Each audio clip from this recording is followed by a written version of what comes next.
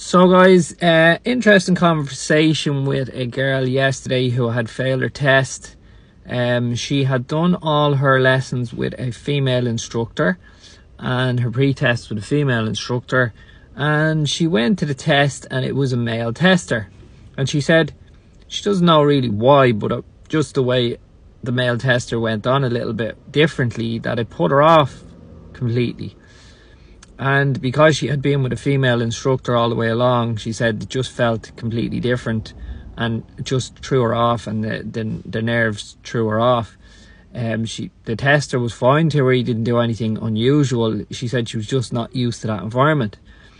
So my advice was obviously to her, and she was going down the lines because some of her friends had said it to her, that she'd be better off sitting in with a male instructor and get under that different type of situation.